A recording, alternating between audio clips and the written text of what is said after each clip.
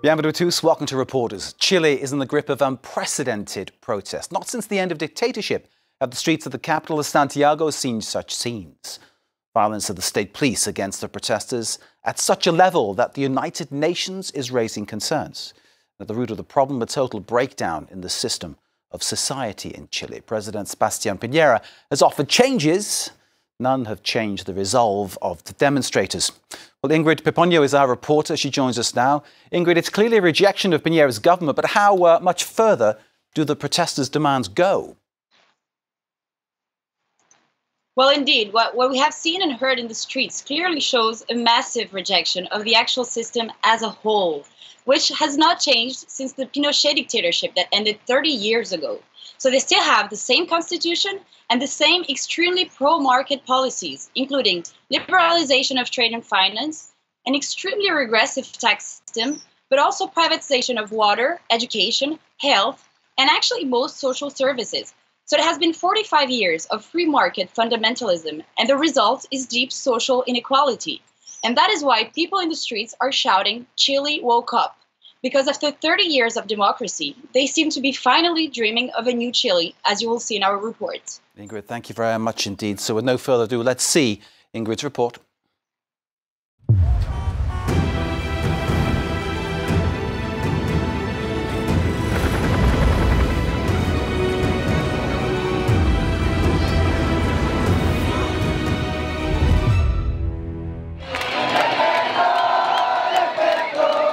This is a scene that has become common in central Santiago. Every day for the past month, the Plaza Italia has been overrun with hundreds of thousands of demonstrators who have come to protest a deeply unequal society, undermining a view at the very foundation of society.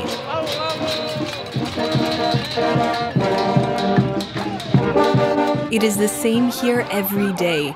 The protests are out in full force. The Chilean government responds with force and disperses the crowd with tear gas. And that's the only answer we have from the state. We wouldn't be here if they provided us with health, safety, education, good jobs. Watch out! Move over! The demonstrators try to resist the asphyxiating smoke. But gradually, tensions rise and the plaza empties out.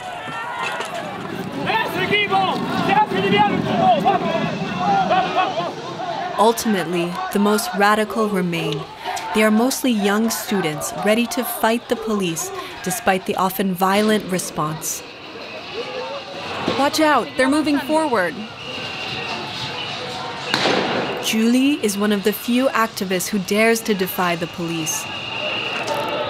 In the morning, she is a saleswoman in a store in a wealthy part of Santiago, and in the afternoon, she immerses herself in the protest to document police brutality. Did you see how they shot him in the chest? It was right in the chest. Police officers do not hesitate to shoot at close range with anti-riot projectiles. Julie takes note of their ID number and then retrieves the cartridges they leave behind. That's how they respond to those who go out to protest, by hitting pots and pans, and some young people who throw stones. Since the beginning of the protests, more than 1,500 people have been wounded and 20 killed in violent clashes, including at least 5 killed by live ammunition.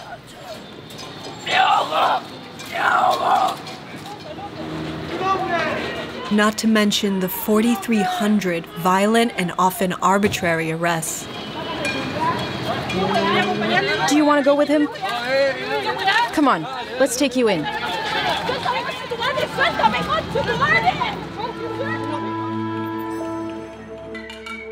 Beatings and serious human rights violations have been reported daily since the beginning of the protests. But what happens to these demonstrators once they are arrested? On the outskirts of Santiago, we have an appointment with a 33-year-old man. His name is Ignacio, and he is traumatized by his experiences. Do you have Ignacio's video? His friends filmed the entirety of the arrest while they were participating in a peaceful march in his neighborhood.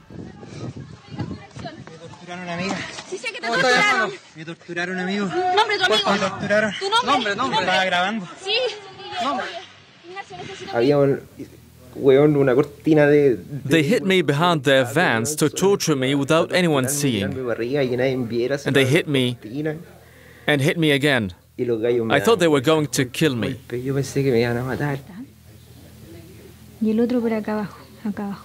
After being beaten up for 20 minutes, Ignacio got away with bruises, about 10 stitches on his skull, and a sprained wrist. He now works as a store clerk in an animal shop and lives with his father. He can't afford to rent a place of his own.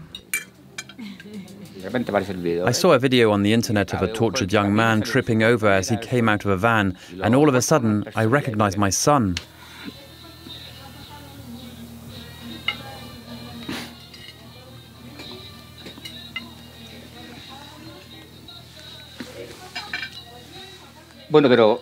I felt like I was reliving the 1973 coup d'etat.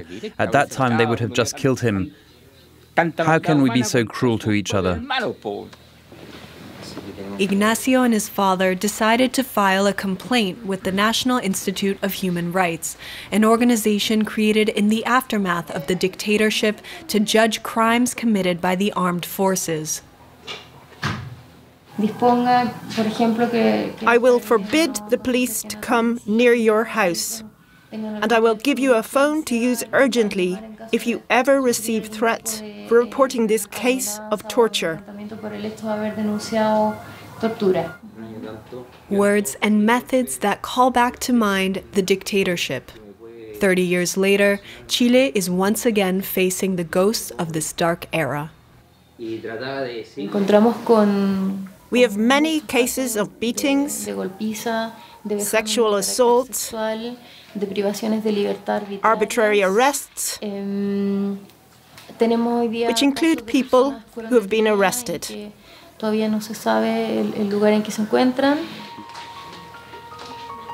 Since the beginning of the protests, the Institute's lawyers have initiated nearly 200 legal proceedings.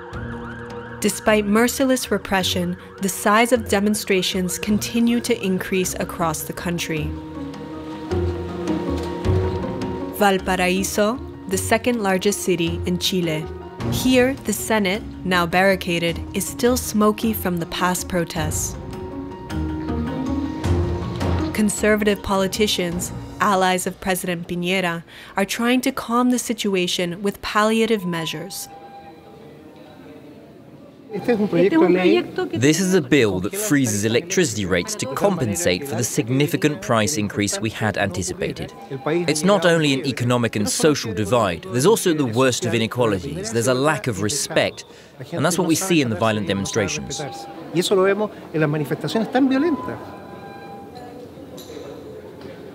Following President Piñera's lead, Kenneth Pug insists solely on maintaining public order. Now you'll see that there's a demonstration. From here we have a good angle of view. We can't go down because they attack the press and parliamentarians. We have to be very careful. Outraged by the acts of vandalism, this senator turned a deaf ear to the demands of the street. He prefers to show us this cathedral, ransacked during a demonstration. Look, the anarchists have written, "The only church that illuminates is the one that burns." These people are spreading fire and terror. For Kenneth Pug, the damage caused by the demonstrators fully justifies police repression. I was 13 years old when the coup took place in 1973. Certainly, at that time, the government was authoritarian. But we've never seen such high levels of aggression in demonstrations. And of course, when such restless crowds hit with stones, sticks and Molotov cocktails, we have to contain them.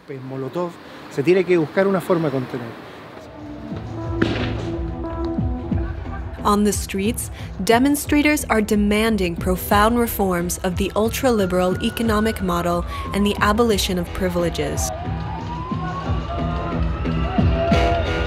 Because in Chile, 1% of the population owns 30% of the wealth. Many businessmen invested in real estate in developing districts of Valparaíso. We just bought all these hills, all the way to the end there. Fernando made a fortune in real estate. As a businessman, he benefited from Chile's growth in GDP and tax breaks for the wealthy. But today, he fears for the stability of the national economy. No one expected it. We thought we were in a quiet country, the best economy in Latin America. It's obviously affected us. Production is now slow.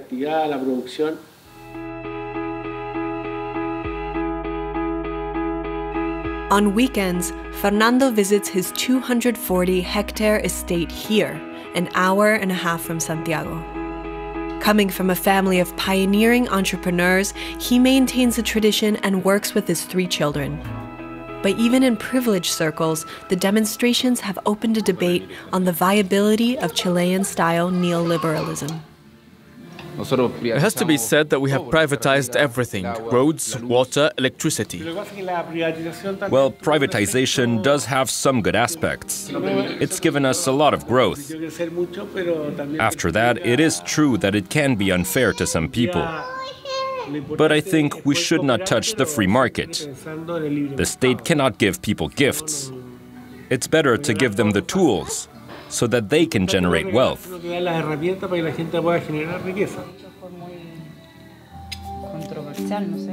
To bridge the social divide, will the economic elite be willing to share their piece of the pie? Back near Santiago, in Quilicura, a commuter town for the capital. This is where the Herreras live, one of the many families left behind by this country's economic model. Here, all the leftovers are reused. Nothing is thrown away. Like many Chileans, this middle-class family has gone into debt. Retirement, health, education, everything is privatized in Chile. With 4 children and no jobs, this couple owes the bank 270,000 euros. We had to remortgage the house. At the moment, I'm paying 50% of my debt, but the other 50%, I don't know when I'll get there. 1 in 3 households cannot afford to repay their loans to the bank. For the grandfather, the situation has deteriorated considerably. Even dying has become too expensive in this country. You have to buy the location of your grave with loans, and if you don't pay your monthly payments, they dig you up and throw you in the mass grave. They even make money with the dead. Every week since the beginning of the dispute, the Herrera family has continued to share their frustration with hundreds of thousands of other Chileans. And tear gas no longer frightens them.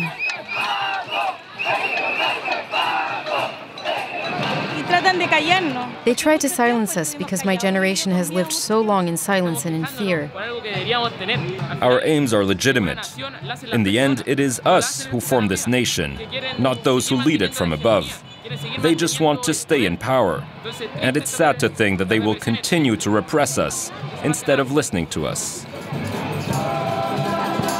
Led by young people, Chile has woken up. The population is now demanding the resignation of conservative President Sebastián Piñera. Despite government concessions and the resignation of several ministers, anger has not subsided. The country's pain runs too deep. Well, Ingrid Paponio is still with us. Ingrid, thank you very much for that fascinating insight into what's happening in Chile right now. It's clear from the report there's a real disillusionment and anger across Chile. Give us some of the statistics behind this. Yes, so Chile is actually the 7th most unequal country in the world, according to the Gini Index, which measures income inequality. The 140 wealthiest people in Chile own almost 20% of the nation's wealth. And this in a country where 3 out of 4 workers earn less than 570 euros per month, and the cost of living is similar to Europe. So these numbers explain the social anger that got to the point where some protesters attacked symbols of capitalism. Many banks have been burned down, but also some small businesses owned by middle-class families. So we met some of them who were wearing yellow vests as a sign of protest, and they said that they actually support the social demands, but they are losing everything because of the looting and the vandalism. Yesterday, the shop at the corner was burned. We were all there. They came, they threatened us, saying that they would burn everything, and they did it. 4 of our neighbors lost everything. They found themselves in the street. This jeweler, how old is he? 70, 80 years old? He is on the street now. We do night patrols, and we have to be armed. When we say armed, it's with sticks. Sticks, iron bars, anything we find. They are thugs, but they do a lot of damage, and above all, they eclipse all the demands. The whole struggle of this social movement, we really are desperate. Some thoughts there from the street. The UN Human Rights Commissioner Michelle Bachelet had raised her concerns about the violence that's been shown by the security forces in Chile. An investigation is underway. She herself was once, of course, president of Chile. I'm wondering in the past, Ingrid, whether, say, under Michelle Bachelet, whether people were any better off in Chile. Yes, so at the beginning, Michelle Bachelet did create great hope in Chile. As a socialist, people expected her to put an end to the neoliberal heritage from the Pinochet dictatorship, and she was elected with many ambitious ideas. She promised 50 reforms in 100 days, including a new constitution, tuition-free college education, but also pension and tax reforms. But none of her structural reform promises got off the ground, mainly because they got blocked by Congress, but also because the economy slowed down during her second term. And that is why Piñera got elected in 2018, with the promise to bring back economic growth at the expense of reducing inequalities. Ingrid Piponio, thank you very much indeed. And of course, you can see Ingrid's report again via our website, www.france24.com. This is Reporters. Thank you very much for watching, and stay with us.